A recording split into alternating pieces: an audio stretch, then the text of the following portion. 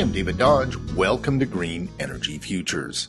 Summerside, Prince Edward Island has become one of the leading cities in Canada transitioning to renewable energy. This is amazing when you consider 20 years ago, PEI had no capacity for generating electricity except from expensive diesel generators.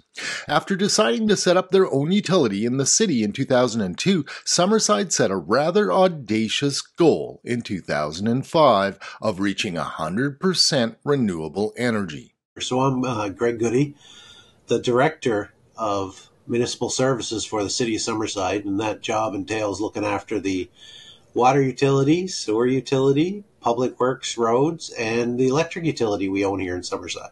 In 2005, the city had a strategic plan, and one of the items in the strategic plan was to become a 100% green electric utility.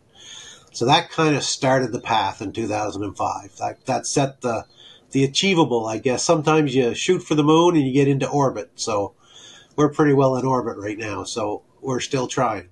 In 2005, Summerside signed a 20-year deal with West Cape Energy to purchase wind power. We still wanted to go further and demarket ourselves from the open market, at the same time be renewable. So we built our own 12-megawatt wind farm.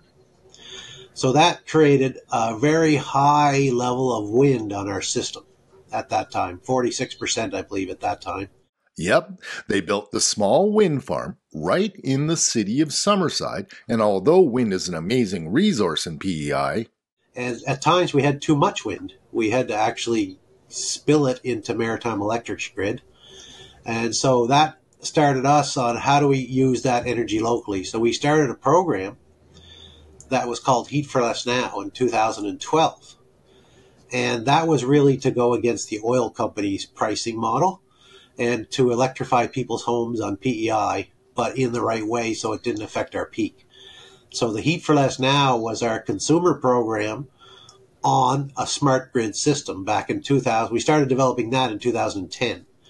And that was a series of fiber and smart meters that we were doing for houses and businesses. And then introduced the Heat for Less Now to create an opportunity for residents to get a cheaper source of heat.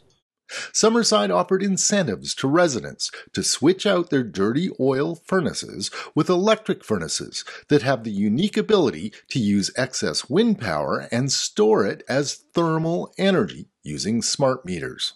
So we would replace it with a full electric furnace and a full electric hot water heater, which was smart controlled to make sure the energy was timed with renewable energy and or to make sure it was never on the electric grid's peak.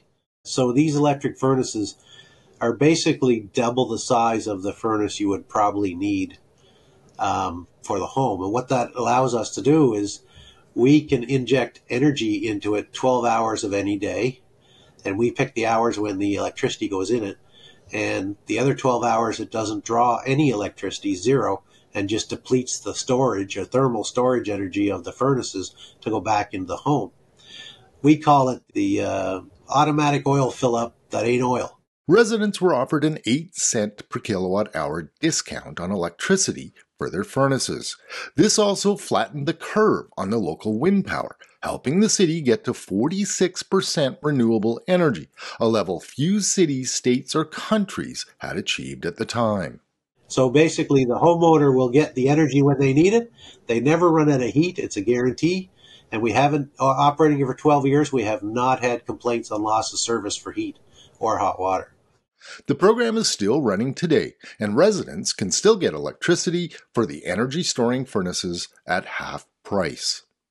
We've had up and down years in the program over the 12, but we're at 588. The plan originally was to get over 400. So we're well past the goal, and we're continuing to operate it. We're now looking at expanding the program to go into different type of appliances. This fall, we plan to hopefully launch a new heat pump that stores energy, and it can avoid times for 4 hours, which is good for our peak. There are incentives for heat pumps, and they're up to 3 times more efficient than electric furnaces. So, Summerside is looking at new heat pumps that can also store thermal energy. This is just the beginning of Summerside's journey. Next week, we'll look at solar, another smart grid project, and how the city's using AI to optimize their grid. Learn more at GreenEnergyFutures.ca. For Green Energy Futures, I'm David Dodge.